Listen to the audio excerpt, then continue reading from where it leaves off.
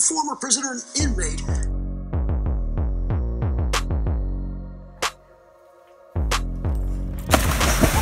You did it. What are you doing, Guns? Ah! You bit the hell out of me. Ah! Wanna see you with your hands up. Going straight to the sky, let me see you put your hands up. Cause we do till we die and we on another level. I'm at New York City. To the rest of your body, got a piece of the pie. Told you once, told you twice that we only got one life. On the way to achieve success after prison, and he's going to share his story with us right now. Diamond shine, best at night. You wear yours, I'll wear mine. Go dumb. What's up? Street Beats! I'm on the road, heading to my dad's. He lives about an hour and a half away. I'm about half an hour in, so I got an hour. I figured, you know what? Let me tell a story. I was just thinking about some, you know, I'm always thinking about some kind of story. That's what I do for a living. I, as a writer, and you know, now I own a publishing company too, part owner of a publishing company. And what I do at that publishing company, I am the storyboard editor and line editor, and I help people who are developing stories for books or scripts. Ironically enough, looks like I just got contracted today to write the script for a movie based on a book, a Russian author, which is pretty cool. And so he's paying me good money, and he's read some of my work. We spoke several times. He's like, yeah, you're the man for this, man. So I'm like, yeah, yes I am. Big chunk of money. It's like basically he just paid my bills for the whole summer. It's a lot of work though. Not crazy ton of work, but it's a month. It's a month, 5 weeks, 4 or 5 weeks worth of work, full time basically. But it's cool work, you know. It's work that I enjoy. You know, I enjoy writing and creating, and it's a really cool story too. Really cool. I'm not going to talk about it until I'm done, then I'll promote it. I am ghostwriting a book for another woman whose story was recently on 60 Minutes. Her father is known as a Salt Creek Monster. Yeah, he's like this backpacker rapist attacker in Australia. A very famous case. It's been on all over the major news channels all over Australia. You know, Australia's a big market, you know, huge continent. And I think she was referred to me by somebody who read my books, and she started following me, and she said, you know, what would it cost to have you write my book? And I'm like, this? And in her case, I'm not getting a huge chunk up front, you know, several $1,000s, but I'm taking 40% of the royalties because it's a big, famous case. And I'm hoping that when we publish the book, there'll be a large market of people in Australia or all over the world who are like, oh man, I want to read this freaking story, man. This girl's freaking dad was a monster. And so, and I'm telling it from a unique perspective too, very unique. Like, she's got a unique perspective. I think she's got a little bit of certain mental hurdles she's getting over. You know, in her mind, she still sees her father as her father. You know, this kind of loving, doting man, although certainly dangerous and not all there. But she doesn't want to believe what, you know, he's done. Although I think she's come to terms with it. And so this is the struggle of her book. In her book, how she struggles, you know, to come to terms with the fact that her father was this freaking rapist monster who's believed to have killed several people because they were last seen with him, and now they're missing, you know, women. So crazy. I'm writing her book too. But anyways, you guys probably don't care about that, but that's what I do. So I'm always in the realm of storytelling, you know, that's what I do professionally. But I always think about so here's what made me think of the story I'm going to tell you, the only reason I'm going to tell you this story is because I think it's funny. I've told it before a couple times over the years, at least once on my YouTube channel, but a lot of the people who will see this are new to my channel, and this particular story is buried 300 videos back. They're never going to see it. It's not in the algorithm. No one's going to care. So I'll just tell it again. And the people who've already heard it and don't listen, I have a handful of people who've been around from day one. There's also a handful of stalker, lurker, weirdos. They're super obsessed with my life, and anytime I post any video, they like comb through it to see if I said something that's inconsistent that they claim is a lie, or maybe I said a detail a little off. And you know, I'm telling stories on the fly that are 30, sometimes 35, 40 years old, and I'm an old man. You know, time to time I do get a detail wrong. I often do change the names, sometimes places of events and things, like I will in this particular case, to protect the identity of somebody who was murdered. I don't want nothing to do with that, and I don't want to be in a room with the FBI going, you know, you said on a YouTube channel that you knew this certain guy was murdered and you never, you know, brought it to the attention of the authorities. I'm like, you know, anyway, so that's the thing. And the other thing is, you know, you're not going to find these stories in an FBI file or a court document.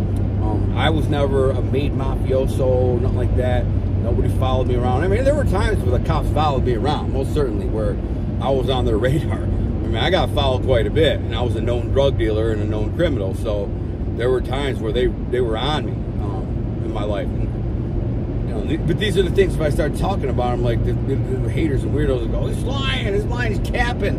I'm like, I was just on, I recorded a show with Johnny Mitchell from the Connect last fall in Detroit, and we were just running around Detroit talking about, you know, crime in Detroit and the neighborhoods, going through the neighborhoods. And I shared a few stories about things that I did in those particular neighborhoods, you know, crime stuff, gangster stuff, drug stuff, whatever. And, you know, I don't really pay attention to comments ever because it's a waste. But I scroll through, and most people are complimenting or saying, I like this guy, he's funny, or he's interesting. But there's always some haters, like, he's capping, he's lying. I'm like, this was my own life. Nothing in there is that remarkable to where it's unbelievable. The only thing that I can think of when people say stuff like that is like, well, I know I lived an abnormal life. Like, I know the way I behaved and things that I did back in the day were not normal. So I can understand why some of them, especially ones who don't get out and don't do nothing and never done nothing, especially people who aren't street guys, they weren't gangsters, they weren't drug dealers, they weren't thugs, they weren't banging, they, you know, to them it seems implausible. It's the things that are, there's no way, he must be lying, but, you know, robbing and stealing, robbing drug houses and getting in gunfights. And that's what I was talking about on the show, about some of the stuff they did. And guys like, And that's what made me think of this story. Because recently I posted a funny video, a short, on YouTube, which was funny because this dude come walking into music, and he like puffs up and he flexes. He's got tattoos on and he's flexing. And I said, that's the guy who slap up in the club. And of course you get a bunch of trolls going, sure, I would have slapped you up, or that guy, sure, you can't slap nobody up, that old man, blah, blah, blah. I'm just like, and so you get a bunch of these, they're young though, they're guys that are, you know, 35, 30, 25, 20. They can't even comprehend the world that I came from. So I'm going to tell a story about the world I came from. My ears are popping out, making me look goofy, so maybe it doesn't, I don't know, hang out.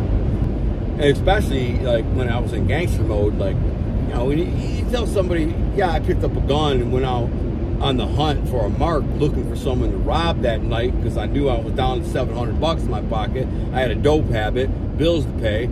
So what do? Most people will go out and get a job or borrow money or go find some, or steal. That's a lot of, you know, crackheads and dope fiends will do it. Not me, man. I grab the gun, I'm like, all right, I'm going to rob a bank, I'm going to rob a dope dealer, I'm going to find a mark, I'm going to go hang out in the strip club. This is what I would do. I go hang out in the strip club, sip one drink for 2 or 3 hours, sitting at the bar, and wait for some guys who I've seen have money, usually drug dealers, sometimes just regular old, you know, lawyers and crap, but they go in there with 10 racks and they're flashing the money. That's what I was after, squares. And I had girls that were, you know, working with me, you know, but that's separate. It's a whole nother video. I talk about that in a whole nother video. Oh, I had girls call me when there was guys in there with a bunch of money, jewelry, whatever, usually black drug dealers. And then me and my cousin would wait in the parking lot and follow them. And then we either bumper butt them and like get them to pull over, and we jump out with shotguns and, you know, get them on the ground and take their jewelry and money. Or we tell the girls to bring them to Coney Island, and then we bust in Coney Island. But crowded restaurant on Gratiot in the ghetto, and we just run in there masked up and get them for the jewelry and money. They're always begging for the light. Please, man, I got kids. Then I shut up, motherfucker, I'll blow your head off. And they're like, all right, here's the jewelry and the money. You know, and they want to live, so naturally they're like, okay. And so they lose 10 grand so in jewelry and money. And you can make it up. That's what I tell them. I said, man, you better shut the F up. I mean, you can make it to another day, man. You can make this money up, man. It's easy, man. I pull the trigger, it's game over. They got it. But that's what I would do. I got to the point where I was in Players. I was doing this at a bunch of strip clubs, so I'd rotate because you couldn't do it all the time. But at one point, a strip club manager named Jerry, what was his name? I always forget his name. Anyways, anyone who remembers Players from the East Side back in the day, they know Jerry because he was the manager of Players for like 15 years. Before him was Bruce. I was boys with him too. I used to sell steroids to him, and I ran poker games in the basement while he was manager there. And so he would remember me too. Big steroid up my left. But anyways, Jerry says to me one day, Al, man, you gotta knock it off. He knows what I'm doing in there. He figures it out. He's connected to a bunch of wise guys. In fact, the wise guy owned the place. A mob dude owned the place. A mob guy owned it through an Arab guy who put up as a front man. But it was the mob dude who owned it. And the mob dude had like a pimp working in there. This guy's name, I think, was Jeff. I actually knew the kid's nephew. And Jeff was a dude, I think it was Jeff. Jeff Gary, maybe? I don't know, I think it was Jeff. Yeah, he was a pimp. White dude, always wear a cheesy suit, flashy suit, long hair and a ponytail. And I was thinking about, I was going to rob him. I was going to freaking extort him was what I was going to do. Now, this is right when I moved back from New York. So I needed a come up on the money. So I was in the strip club. I was selling weed and steroids, but I wasn't making much. I was making a G a week, you know, $1,500 a week. And it wasn't enough to, you know, I wasn't using drugs or nothing, but, you know, I wanted a new car, I wanted a new Ninja, I wanted jet skis, so, you know, thinking about ways to make money. So, and plus I hung out in the titty bar all the time, but I didn't spend money on dances, I never did. And I didn't spend money on drinks, I never did. I go in there, maybe order one drink, have dinner, you know, hang out, meet girls. I get numbers from chicks all the time. But that's how I got their numbers, man. I could do a whole video on, I've done videos, and I could do a whole video on just macking strippers and strip clubs, how it's done. Of course, by doing that, you're always going to get some haters going, oh, sure you will, but these are virgins. You know, 30-year-old dudes that never touched a girl, or they haven't touched a girl since, you know, they were in high school, and, you know, they busted a nut in 30 seconds, and it was over. I'm like, dude, back in the day, I'd walk in there, and I was famous for this with my crew. You pick out the chick, the dimes, bro, the dimest of the dimes, and I get her number. How? Well, I wouldn't simp. I wouldn't say, hey, baby, I'm going to buy you this and take you here and this. I'd be like, no, I'm broke. I'm a college student. I'm in college studying to be a foot doctor or something, you know, some bull crap. You know, make something up. And I said, but, you know, I can make you laugh and I make you come. This is what I tell them. And so, I hope where the frick am I? I'm in this little freaking town. I just want to make sure I'm going the right way.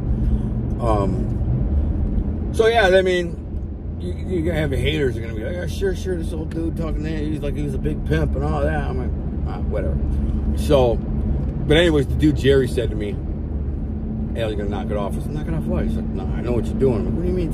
He's like, dude, the freaking, not the FBI, but some investigators, local PD, I guess, Detroit probably, you know, they put together these robberies, and it actually, this is a crazy story. I might as well tell you this crazy ass story.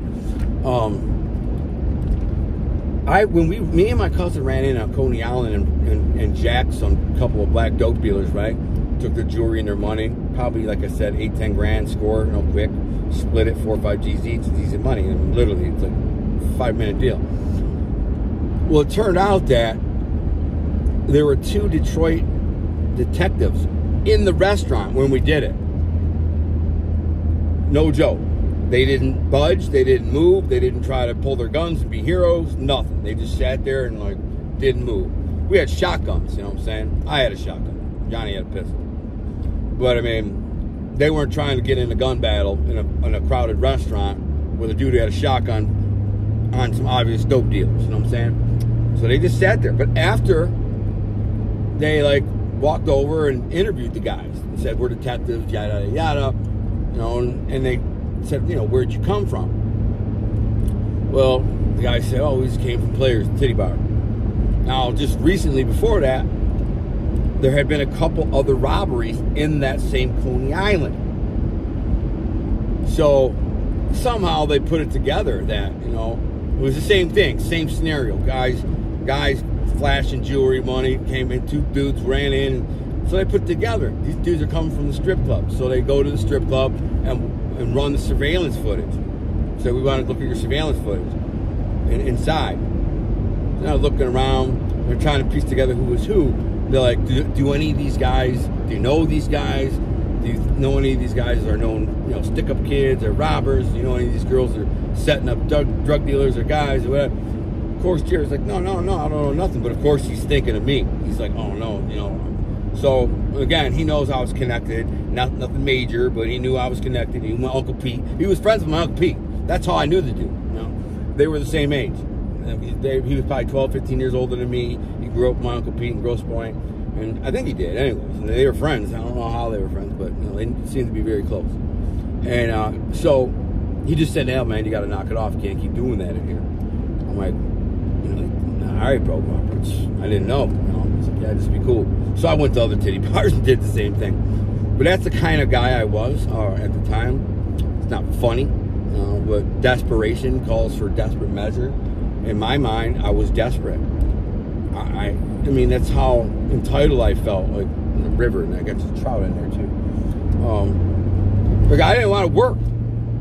Who wants to work? That was how my mind was like. I don't go to freaking work. I just robbed someone. That's how mentally ill I was. That's mental illness. So the twits were like, oh, he's capping, he's this, he's lying. Like, you have no idea because you've never been there. You don't know that world. You don't know what those feelings are like. You have no idea. You don't know what it's like to grow up in an environment where there are criminals all around you, and you're observing this, and they're respected, and they're revered, and they're looked up to, and they're treated with, you know, awe and respect. And you're like, huh, these are criminals. So in my mind, I'm like, you know, it's okay to be a criminal. It's okay to do criminal stuff. In my defense, this made me do things to kind of emulate certain mobsters and gangsters and people I was around. And naturally, another thing that the dweebs will never understand is when you behave like that, and that is how you act, and that's your world, you attract other people who behave like that, and it's their world. Normal people aren't going to accept you like that, even though I was good at hiding it. You know, I was good at hiding it to a degree around people, like my normal high school friends and stuff like that. But even they knew, man. I mean, they'd see me go from 0 to 100 in like 5 seconds. They'd see me just get up and knock a mother effer out. They'd see me pull guns. They'd see me rob. They you know, I talk to them about it, you know, sometimes. And yeah, freaking hit the score last night. I robbed this dude, you know. It made me think of a whole nother story about a dude I robbed in the strip club, after the strip club. The one my cousin Johnny shot him in the leg. That he set me up. I was just the driver. I didn't even know he was planning to rob the guy. Anyways, it's a whole nother story. I'll tell that maybe on the way back. So,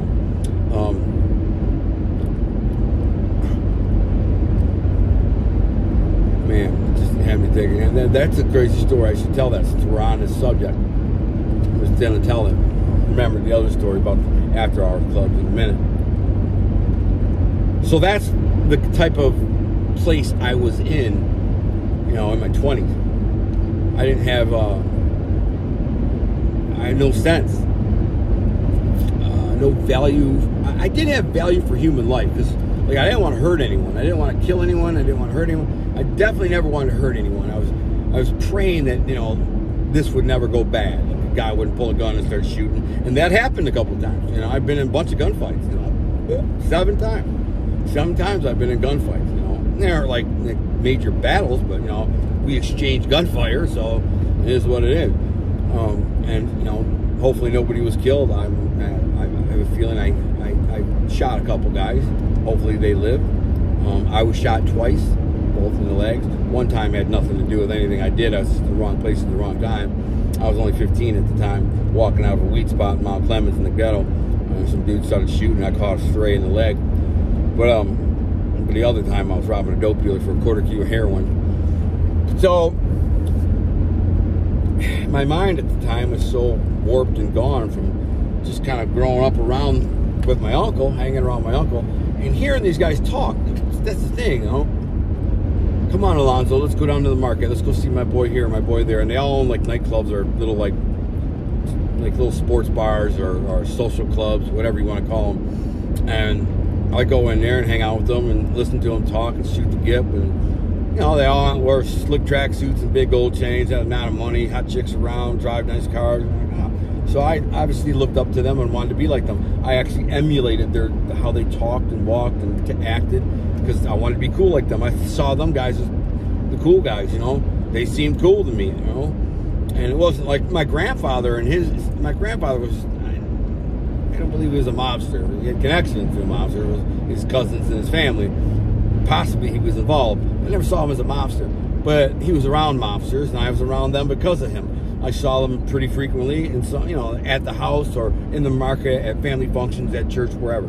So I know how they acted, and I didn't try to act like them. They're old men. But the younger men who were like maybe my uncle's age, those guys, you know, were kind of younger generations. They're the ones who, they didn't wear suits and crap like that sometimes, but usually they didn't. They'd wear jeans and like a hoodie or something, or they'd wear track suits, and usually like track suits or sometimes suits.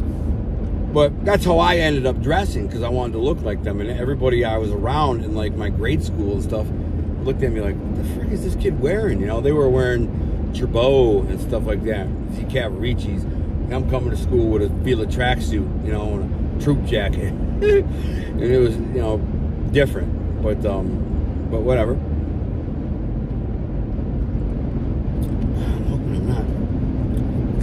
I can't possibly be here yet. I'm actually almost there. It's crazy. Time is flying.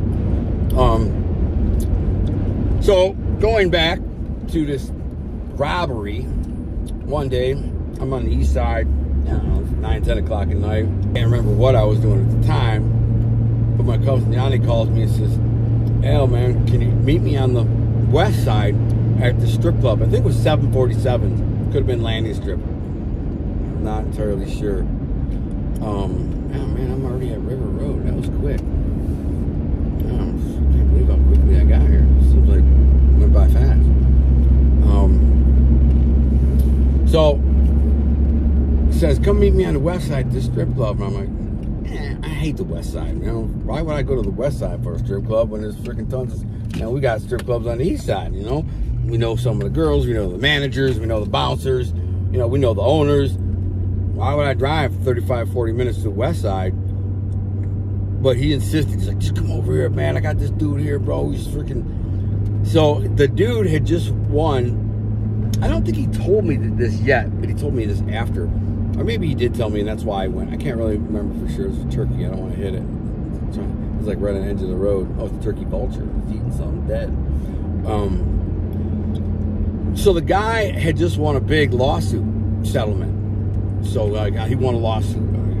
I want to say it was like he worked at General Motors or Ford's or one of the big three, and he like hurt himself, and he got, you know, collected like $1 million or something, or several $100,000. So now he's at the titty bar flexing, you know. So my boy cousin says, "Meet me over there." So I drive over there. I'm all by myself. I think I was driving my Suzuki Grand Catera at the time. It's kind of a Suzuki SUV. It looks like a Range Rover. It was done. That was a nice car. It wasn't nothing super fancy, but had a 15-inch kicker in the back, and it was, you know, tinted and rimmed up. It was pretty cool. But so I drive over there and walk in. I'm out of place. I feel out of place because normally when I go to these type of clubs, I know the valet guys, I know the doormen, bouncers, managers, owners. I know everybody, and they know me. I don't pay no cover, I don't nothing. I just walk in like, "What's up, man?" I knew everybody. They said, "Hey, what's up, bro?" Hit them up, give me a dap, come in. You know, and they're like, "Hey, boys over there in the corner," or wherever. That's how they treated us. They treated me and my crew with high level respect. And it wasn't because we were in there selling, like, popping bottles. We weren't in there throwing money around. We never did that. A couple of times. I remember my one friend's birthday, we spent a couple of G's in there, but normally we didn't. That wasn't us. All these other lames in there were in there spending money. That's how we got the girls. We were like, nah, we ain't throwing no money down your panties, and we ain't getting no dances, that ain't us. Them some suckers. Go get that money from them lames and them simps. That ain't us. But we were all kind of good-looking guys, kind of muscle-bound, workout guys, fit guys, good-looking guys, street guys, and the girls could tell, man. They knew we were street hustlers. We weren't, they didn't know that we were, like I was a gangster. They didn't know I had any ties to the mob. Maybe some of them did, a few of them, because my one cousin, Dino, his girl worked in Players, and she knew the whole situation, and she ended up getting kicked out of the club one night, the titty bar, for hanging all over me when she was drunk. She had broken up with Dino, and she was hanging on me, all drunk, and I'm like, just get off me, man. She was a good-looking girl, but it's like, man, I gotta freaking bang some chick that my cousin dated. It's funny, I almost banged another one of his exes. That's crazy. Wouldn't do it though. Shannon was her name. Funny, I remember her name. But so Jerry, the bouncer in there, I said, hey man, can you make her get away from me, man? And like she kept coming back. So he actually sent her home. He's like, listen, get dressed, get your bag, get the frick out of here. Come back tomorrow night. You're a mess. You're drunk. She's like, I need to make my money. I'm like, get the frick. You're pestering the patrons. You know what I'm saying? So that's why I didn't like going to the West Side.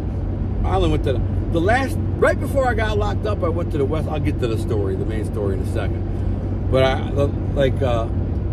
again, this is the only reason I'm sharing these stories is to kind of juxtapose who I was. I want you to see who I was today. I'll tell you about my Christian radio station and life I'm living today. It's nothing like that. So it's kind of fascinating and remarkable to look at how I was, and then look who I am now, and go, wow, man, God really changed that guy's heart and soul. That's the mission of this.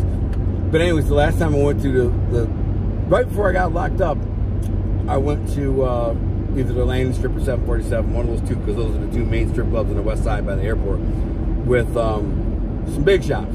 Well, one of them was Frankie Scroy Jr. He owned Wild Woodies and Lipsticks, the two nightclubs. Or his father did, but his father died and left him them. I knew his father. That's how I knew him, through his father. I didn't really know his father well. He's an older guy. He's an old, wise guy. He's like a hustler, wise guy. Owned some nightclubs. Connected guy. Don't know to what level. Certainly was involved in the mafia. To what degree, I don't know. But he knew me through my Uncle Pete, all right, and his brother Joe. Because I knew Joe. Joe was a bodybuilder, worked out at the gym. Joe knew my Uncle Pete. That's how I met him. We went in there and talked to him, and he introduced me. And for years after that, Joe Scroy was my boy. He's still alive today. He's old man, but he's, probably still muscle-bound as hell. He was like a Mr. Michigan back in the 70s. And he liked me. He seen me knock a bunch of motherfuckers out in his club. Because he owned the Ritz, which is the Palladium. I think he owned Skinny's too. Or another place on 10 Mile. I can't believe it. The Ritz was his main joint. They called it Club X on Saturday night, and I bounced for him. He hired me right when I came back from New York. I'm like, yo, I need to get in. I need a job, man. And he said, Al, that's like sending a fox to guard the chickens. When I told him I had a bouncing job, he's like, hey, that's like sending a fox to guard the chickens. I said, nah, bro, I'm a professional. I ain't gonna start no crap and da-da-da. He's like, you promised? And yeah, I did. And I'll do a whole video on bouncing one day. One day I'll do a whole video and tell you about some of the funniest, craziest stuff that I did when I was bouncing, and add some of it at his club. He was mad cool. He loved me. So, but his nephew, also his daughter tried to date me. She was hot, but she was a train wreck. She was drunk and coke, and she was living out in LA. She came back and she was all on me. And Joe pulled me aside, and like she was all flirting with me. And I think we went on a date. And Joe's like, Al, don't do it. I'm like, what, man? He's like, my daughter, don't do it. And I'm like, well, what's up? What? He's like, you don't want that, man. She's going to be a drama girl. You don't want that, trust me. Not to mention, Joe had met my girl not that long before, because he owned the bowling alley next door. And next in the same building was a bowling alley. And I walked in with my girlfriend, Ramona, and he was like standing there, and I go, hey, Joe, what's up? And he goes, hey, who's this cutie? I was like, this is my girlfriend, man. I've been with her for 6-7 years. And he's like, oh, nice to meet you. I said, this is Joe. He owns this whole operation. He's like, oh, she's a cutie. You guys, everything's free on me tonight. And he gave us free bowling and free drinks and free. And then like maybe like 2 months later, is when I went on a date with his daughter, and he said, yeah, don't do it. But I ended up going to the strip club with his nephew just like 2-3 weeks before I got locked up. My boy Brian Raper and another dude named Don Krupa, they're like, you know, want to go with Frankie Stroy to the titty bar in the West Side. I said, yeah, cool. So I normally didn't drive, but on this particular night I did drive, not sure why. I think Brian just didn't want to drive because he wanted to drink. He had a badass Jeep. I'm like, you drive, motherfucker. He's like, nah, I want to get drunk. I'm like, all right, cool, I'll drive. I hate driving, especially to the West Side. But we drove out there, bumping, we pull up, bumping, we get out. And it's funny because the bouncer there, Wayne, I don't know, he was in prison for like 10 years for murder, but he's out now. He got out, so God bless him. I hope he's doing good. Me and him almost got into it one time too, but that's a whole nother story. Well, you know, the guy's home now, so I don't want to badmouth him. Not that I'm scared, but, you know, I want somebody to do good in life. You know, I don't want to kick up any drama. And I actually never had a problem with it. That's a whole nother story. I could go deep the story there where the steroids got to his mind, and he thought I was messing with him. He called my house looking for my cousin Joe, and he thought I was pretending to be Joe, and I wasn't. I just said, you know, what's up? What are you guys doing? He said, what are you doing tonight? I'm like, I'm going out with Gino and the guys. You know, what are you doing? He's like, oh, what are you doing, man? Pretending to be Joe, bro? I said, nah, bro. He called my house and asked me what I'm doing tonight. I'm telling you. He thought I was pretending to be Joe, you know, my cousin. And he got all mad. He said he's going to come over there and beat my ass. So I told Joe, if he comes over to beat my ass, I'm going to shoot him. And so I went in the basement where my bedroom was and loaded my shotgun. And I heard the door open like 20 minutes later, boom, bang. I hear him yelling, going, where's that little mother effer at? Because these guys are all huge monster steroid guys. And I was like this little 19-year-old, you know, I was a muscle-bound bodybuilder, but not huge. These guys were monsters. And Joe says, you know, you go down there, he's going to shoot you, bro. He wasn't messing with you. He wasn't pretending to be me. He wasn't trying to nothing. And he's like, he just answered the phone. And he's like, oh, he's acting like he was you on the phone. I said, no, he wasn't. But if you go down there, he's going to shoot you, bro. So he's like, you going to shoot me? You think he's going to shoot me? He's like, yeah, I'm telling you. I know him. You go down there, he'll see. Now what? I'll shoot him in the leg. That's what I'm going to do. Blow his freaking knees off. He did. He's fine. And we became cool years later. But anyways, at night that we went to the strip club on the West Side, he was bouncing there. And we all sit down at the table. And I remember Wayne didn't like me, really, you know, because we almost got into it at Tycoon's, another strip club, over my boy Eli, because I was going to beat his ass. And Wayne didn't want me to beat his ass. And I said, I'm beating his ass. He said, you can't do it. And he says, don't make me do this. And I said, do what? Because I thought we were going to fight. I said, we're going to fight me over this kid? He said, don't make me call the cops. I said, you call the cops on me? I had warrants, so I said, whatever, bro. And I left. I could not believe he said, I'm going to call the cops on you. This big old mother effer. I get it, though. I had a reputation for being a lunatic, you know, with a gun and all this stuff. But anyways, that night at the strip club, he was, years later, he walks up and he like gives me a massage on my shoulders. He goes, what's up, fellas? I see you brought the riff-raff with you. Talking about me. She's saying it's the Frank Scroy, this high roller who owns these nightclubs. I'm with Don Krupa and Brian Raper. And he says, what's up, fellas? I see you brought the riff-raff in or something. And he kind of laughs. You know, I just take it as he's just busting balls. But he walks away and Don Krupa goes, I don't think Wayne likes you. And I take that serious. I'm like, man, I don't give a F if Wayne likes me. F Wayne. F can suck a D. I don't care. You know, this is what I'm saying to him. And Don, who's a big muscle-bound mother effer too. Pussy. Big pussy. He's like, I won't talk about Wayne like that. I'm like, I say that to his face, man. Pussy. You know, he's just so scared of the guy because he's big. Give a crap. I've seen him slap around like 5 drunks who are like half his size. I'm not intimidated by that dude even a little bit. So, I mean, yeah, I was intimidated a little bit.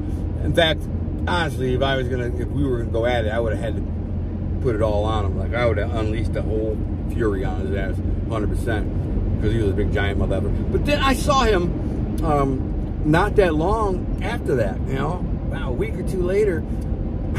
I was with the Eli dude, who's how we originally was gonna beef.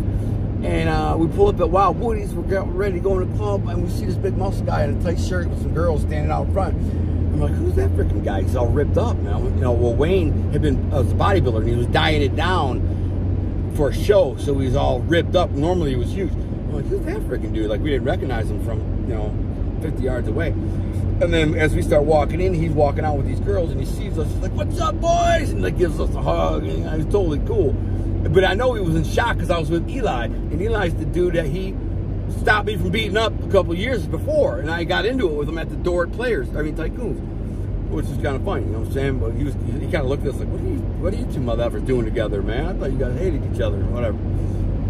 So anyways, the dude that was the night on the west side. We ended up leaving. I can't even remember that night after with the Frank Stroy situation. Fast forward, going back in time to when my cousin Robin shot this dude at a strip club, after a strip club. He called me there and said, come over here. Like he said, I need you or I want you here. I got some favor or whatever it was. And I get there and he's got this drunk, like dweeb square dude, right? And the guy's got a freaking knot of money like this, man. Just a knot of money. And he's like, what do you want, bro? Anything? I'm buying dinner. Everybody, who wants dinner? I'm like, take a steak, man. Steak and pasta, whatever. So he's like, everybody orders steak. So he orders, everybody at the table, like 5 of us. He orders steak, pasta, drinks, bottles of wine for everybody, champagne, drinks, whatever. Dude, like my tab, probably like $100, and I'm not even barely drinking. You know what I'm saying? He's partying. So we're just hanging out, busting balls, laughing, hitting on strippers. This guy's throwing hundreds at these girls, and I'm like, that's when I said, Johnny, I'm like, who is this dude? Like, what's his deal, man? He seems like a square. He's like, yeah, man, he just hit a freaking big score on a I want to say it was a settlement, but it could have been the lottery. One of the two. He got a big thing of money. It could have been lottery, but I think it was a settlement, like a legal settlement. So he's like, yeah, he's all having fun. Well, good for him, man. God bless him. Well done. I was like, wow, how come I can't get so lucky? You know what I'm saying? And I'd love to hit a big score so I don't have to do robberies and scams and sell drugs and run from the police all day and night and hide and look in the rearview mirror all day, worried about going to jail. It's just my life. So, anyways, about 1 o'clock, we had some drinks, fun, busting balls, whatever. Johnny, whose boy is there, who I don't know, I don't recognize the dude, I don't know the dude, which is kind of weird, because I said, who's this dude? He's like, oh, this is my boy I grew up with. I'm like I grew up with you, bro. I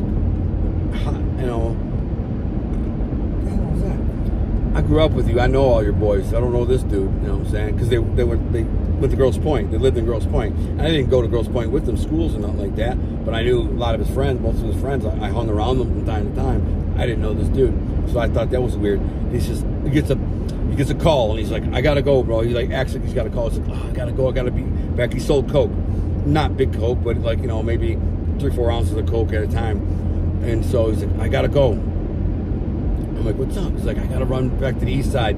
I got a freaking, customer waiting. I'm like, he's like, do me a favor, can you drive this dude home? And I'm like, I guess. He's kind of just sticking me with the guy, this drunk dude with all the money. So I'm like, all right, bro, yeah, that's what I gotta do. Where's he live? He's like Southfield. I'm like, it's on the way. I'll take 8 miles. So if I hit the 75 to 8 mile, just take boom right there. It's kind of the longer way, but no big deal. So he leaves with his boy. About 2 o'clock, the club shuts down. I do remember when we walked out to get my car from valet, the guy went to tip the valet parker, and when he pulled out his knot of money, an insulin needle fell out on the ground, which I thought was because he was using heroin or something. But I asked my cousin next day, I said, why does this guy got needles, man? Is he a heroin addict? He's like, no, he's diabetic. I'm like, all right, that makes sense. So I drive him home. He's drunk, babbling the whole way. He's on the phone talking to some girl. He's making no sense. Completely drunk babble. I'm like, this freaking guy's a mess, bro. I'm like, where do you live, man? Get your dad. He tells me the address, blah, blah. We pull up. This is where it gets crazy. So we live in a nice suburb, Southfield. And I pull up, and this is his house. He's like, this is my house. He's barely coherent. And then I said, all right, cool, man. Well, nice meeting you. And shake his hand. And he pulls out his knot of money, and he goes to hand me a $100 bill. He goes, for you, man, for you. I said, no, I'm good, bro. I said, thank you for dinner, and drinks. Appreciate it. You don't got to pay me to drive you home. All good. And he's like, no, take. He don't say no to take it. He goes, and throws it at me as he opens the door and walks out. Just throws the 100 at me. All right, cool, man. I'll take the $100. And as he gets out of my car and starts walking away, I see movement in the rearview mirror. There's a van, a black van. It was parked behind. It might have been burgundy. It was dark. And two dudes jump out. Two masked up dudes jump out of the car and run up. And they freaking start yelling, get on the ground, mother effer, get on, blow your freaking head up, blah, blah, blah, blah. And I recognize Johnny's voice. I hear his voice. I know it's him. So I freaking like, oh man, this is a move. This is the whole play. He set me up. So I just go to peel off. And as I peel off, I get like a house away and I heard a couple gunshots. Bang, bang, bang. And it flashes. You see the flash. Bang, bang, bang. And I'm like, oh my goodness, he shot these motherfuckers. He shot this motherfucker. And so I was freaking out the whole way home, freaking out. Part of me was like, please say they didn't actually shoot him. Part of me was like, if they did, make sure he's dead so he can't be a witness and testify. But, you know, I wasn't really thinking that. I was thinking like more, please, you know, they were just trying to scare him and shot by him and didn't hurt him. And so the next day, I go to my aunt's house about 12 o'clock in the afternoon. I walk right in the front door. She's in the kitchen cooking pasta sauce. I said, where's Johnny? He says downstairs with some putana, which means whore. And I said, what putana? His girlfriend? He says, no, some putana, which is him saying it's not his girlfriend. She says, baby, you want to eat? You hungry? I said, no, I'm good. I already ate. She said, no, sit down. I said, no, I got to talk to Johnny. I go downstairs. This mother effer, my dad's house is right up here, so I'm going to finish the story right here. So I walk down in the basement. They got a beautiful house. They got like a $2 million house, big mansion, not a huge mansion, but it's compared to where I grew up, it was a mansion. And then mom's got a white Mercedes. He's got a brand new SUV Cadillac Escalade, both white. He's a spoiled kid. Mom married a millionaire, and then mom married a millionaire, divorced him, took his money, then married another millionaire. So they're loaded. And so she's beautiful. Anyways, I go in the basement. He's in there sleeping with this chick. I kick the bed, wake up, mother effer. He says, I kick the bed. It says, get up, mother effer. And I like hit him. I said, tell this putana, go in the shower. I need a minute alone. And she looks at me and she goes, who are you? I'm like, I'm his cousin. I said, go take a shower. He's going to take you home in a minute. Go take a shower. Who the frick are you to tell me? I said, listen, get in the shower. I need a minute with him. He's laughing at this point. I look at on the nightstand, and there's knot of money, big knot of cash, freaking stack of cash. And I'm looking at it, you know. And so he says, go take a shower. They go home. We're going to go get something to eat in a minute. And she's like, asshole. She grovels at me and she goes. I said, man, give me some of that money. He's like, what are you talking about? I said, some of that money, man. Give me some of that money. He said, what? I said, you think I'm an idiot, bro? You could have just told me what you were going to do, bro. You could have just told me, you know what I'm saying? You set me up like a punk, bro. You played me like I'm a bitch. You think I don't recognize your voice, mother effer? I said, and why'd you shoot him? I don't remember what he said. He just laughed. He's like, oh, I didn't kill him. I shot him in the leg. I'm like, why? Why would you shoot him? He's like, I don't want him to know we meant business. Mother effer, he's a drunk freaking idiot. You could have just slapped him and went in his pocket and took it. He was a drunken moron. He was completely incoherent. You know what I'm saying? You had to just shoot the freaking guy? He's like, he's fine. I'm like, dude, you're an idiot. Anyways, give me some of that money. So he grabs the money. He's in his underwear. He's not even in his underwear. He's naked. But he's got his blanket over his crotch because he leans over and out of bed with a blanket on his crotch. And he grabs the money and he counts down $2,000, right? He starts handing it to me. I said, nah, bro, keep it coming. I said, and if you ever do that again, I'll beat your head in, bro. I said, I'll beat your freaking, I don't care if you're family or cousin. If you ever do that again, I will straight up beat your house, come straight in this basement and beat your brains in, bro. You don't do that to me, man. If you're going to do that, you tell me. That's it. That's simple. Just tell me. You know what I'm saying? You know, we'll work it out. You're going to try and, you didn't want to pay me a cut, so you thought, you know, I can just set it up and hopefully Al won't figure it out and I can keep the money. Nah, mother effer. So he peels off another couple grand. He gives me 4. I think he got 10, like almost 10 grand, like 90-some hundred out of it. That was what he got. So the other dude probably got the same thing or some anyways.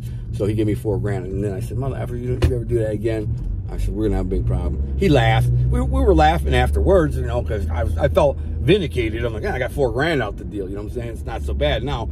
But at the time, if you didn't give me that money, I was actually planning on slapping him. I was going to slap him. Like, I was going to slap him in the bed. Just wham. I was mad. I was super mad. I was dead ass, seriously freaking ready to pound his brains in, man. Because, come on, you're trying to put somebody in prison, man. You know, being involved with a attempt murder, not something to play with. anyways, that was where my mind was at and the type of people I was around back in the day. And so if you can't find that in a court document or a Fed file, I don't know what to tell you. If that's something that you can't wrap your mind around, because, you know, I've lived a interesting or crazy or remarkable life. If you can't wrap your mind around it, I'm sorry. I'm only here to tell this story for your entertainment and to say, hey, listen, that's who I once was. It's not who I am today, all right? I turned it around. I can look back at those times in my life and think, wow, man, you know, I cannot believe that was me. And here I am today, living this good life, clean life. I get to go fishing. I have a great wife, beautiful home. You know, I write books. I got a publishing house. You know, I got a radio station, Christian radio station. I'm doing all these things. And I'm like, man, that was who I was. That was the guy I was before prison. And this is now the guy I came out. And this is crazy what God can do. It's crazy the transformation God can make. That's the purpose of this video. And entertaining, I get it. You know, some people find those type of stories fascinating or entertaining, but I can't expect normal people to wrap their mind around it. So when some people, you know, hear it, especially like the wannabe types, they think because they, you know, always wanted to be gangster, do gangster crazy stuff, that it would be, you know, there's no way you could do something like that. Anyways, my dad's here. He's walking up. So God bless. We'll see you next time. I'm out. Former prisoner and inmate.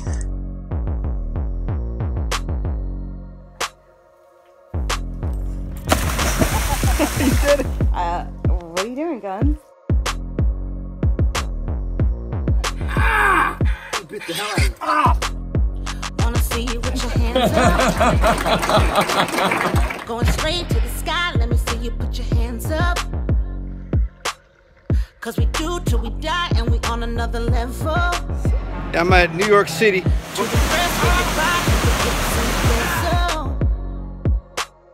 got a piece of the pie. Told you once, told you twice that we only got one life. On the way to achieve success after prison, he's going to share his story with us right now.